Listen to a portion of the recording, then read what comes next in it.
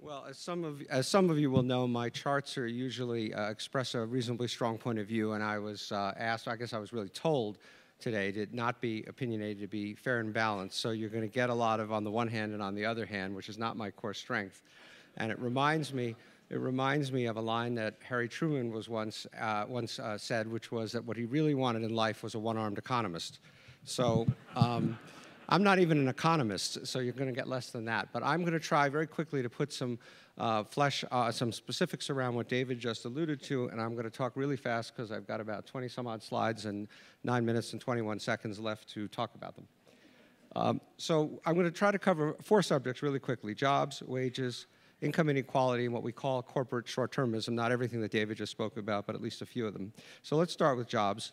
As everybody knows, I think the overall employment picture has been quite strong. We've had 70-some-odd straight months of job increases, averaging about 200,000 jobs a month for the past year. And as part of that, our unemployment rate, which got up to 10% at the peak of the recession, is now at 4.7%, which is most economists would consider to be at or very, very close to so-called full employment. So that's all good news. What's less good news is that participation in the labor force, and that is people over 16 years old choosing to say, I'm looking for work, or they have a job, has been declining really since the recession, since 2007 or 2008. It peaked back in 1970.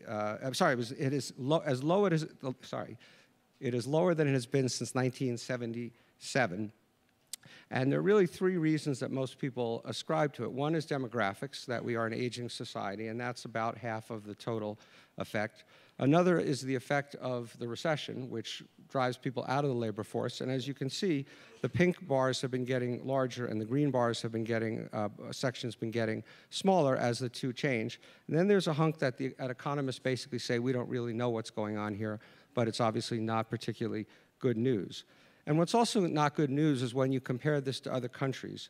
So this goes back to 1990, and it compares all the OECD countries, about 24 countries, I think, to each other. And you can see that we are the 3rd ones from the left. If you can read that out there, I can sort of see it here.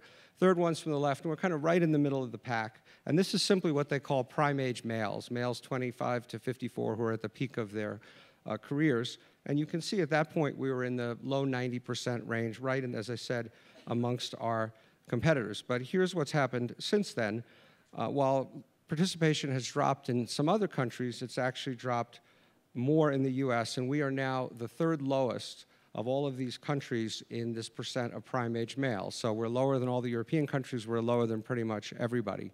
And the picture isn't really any better if you look at women. We actually have today about the same labor force participation among prime age women as Japan, and we don't think of Japan as exactly a bastion of female empowerment.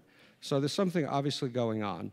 So if you look at who's dropping out, it really is mostly the less educated. And again, we're focused here on prime age males. And so you can see that since 1964, their participation, which was pushing 98%, has really dropped only slightly to about 94%. If you look at people who have some amount of college, it's dropped by more. It's down to 88%. And if you look at people who have high school or less, it's down to 83%. So what that obviously means is that 17% of males between 25 to 54 with a high school education or less are not even looking for a job. They're not in the labor force today. And David mentioned some of the social issues, which I'm really not going to get into here, but you can easily imagine the impact on drug use and family structure and a whole bunch of other things. Let's talk for a second about the gig economy, which has gotten a lot of attention. It has obviously grown very fast. This simply addresses people who have gotten jobs through or working as part of online services like Uber or Airbnb or TaskRabbit or eBay. And you can see that a few years ago it was effectively nobody. It's now up, but it's only really up to 1% of the labor force, about evenly divided between firms that are considered to be users of labor, like Uber, where you're driving, and firms that are considered to be users of capital, like Airbnb, where you have an asset that you're putting to work. And what's interesting is that put that in context, you can see that the number of people who are self-employed as a percent of the labor force has actually been dropping during this period. And so it is a little hard at this moment, as much as the gig economy is in the news, to see that this has, so far anyway, transformed our labor force. Let me turn to wages. David talked about the situation with wages. So first, just as a basic, as everybody probably knows, wages are supposed to track productivity. The more you produce, the more you get. And until about 1973, that essentially was happening. But since 1973, there's been a huge disconnect between productivity and wages, and people's incomes are simply not going up as they have produced more. Now, most recently, there is some evidence that wages have begun to rise. This is median family incomes, and as you can, adjusted for inflation, and as you can see, they really, from 2000 till 2008, they essentially didn't move. Then they plummeted, and they've been gradually rising a little bit. But what's interesting, and just again to give you both sides of the picture, is that in the last year and a half or so, there's actually been a pretty substantial increase in median average wages, and this is something that one would expect to happen as the economy gets stronger, but we've not seen a lot of evidence. Now, to be fair, their wage data is very confusing. I'm not going to explain these different measures, but there are many measures of wages, some of which show less improvement, some of which show a little bit more improvement, some of which show still more improvement. And so you can take all this for what you will, but it does appear that at the moment, wages are just starting to rise ever so slowly. Now, at the same time, corporate profits are near a record. In terms of this shows corporate profit margins, but if you looked at it in dollars, you'd see the same thing. So you've basically got corporations doing very well, workers not doing so well, even if they might be doing a little bit better at the moment. And so why is that? I'm not going to get into these different reasons, but this is the checklist. I'm sure the next two panels will: globalization, technology, tax policy, declining unionization, and what we call winner-take-all labor markets. No presentation like this would be complete without saying a word about income inequality. This looks at something called the Gini coefficient, in which 0 is perfect equality and 1 is perfect inequality. And so again, if you go back to 1985, you can see that among this group of countries, we did have the highest Gini coefficient. We did have the highest level of income inequality.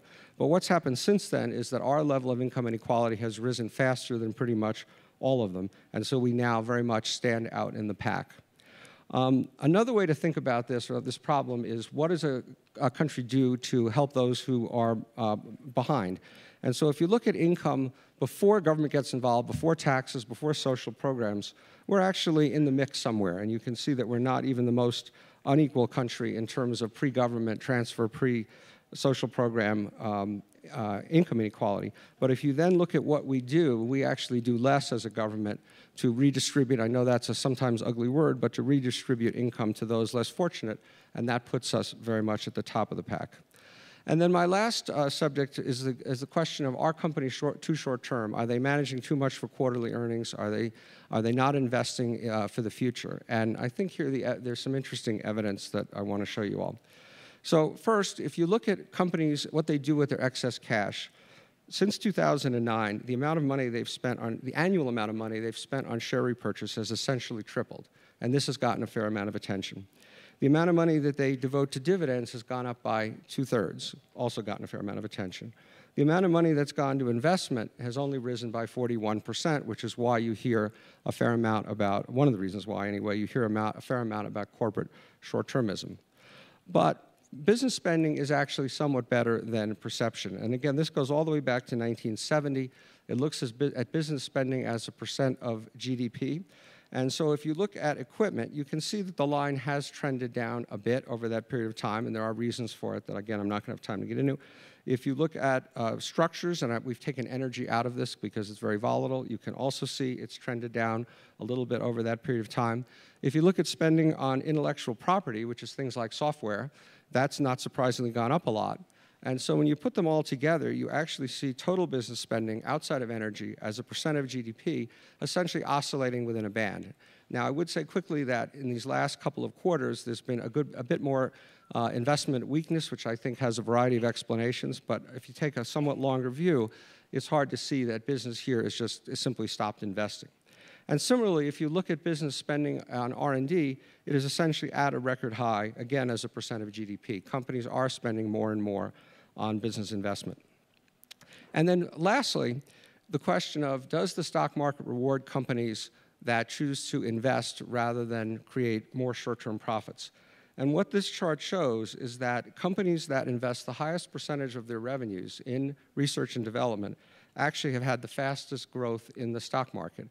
Not entirely surprising because of the tech industry, but what is interesting for those who think that the stock market simply doesn't reward long-term performance is think about companies like Amazon, which essentially has made almost no profit in its history, has a $400 billion, because Jeff Bezos is so committed to investing, has a $400 billion market capitalization today, or Google, which is now actually called Alphabet, similar but slightly less dramatic story.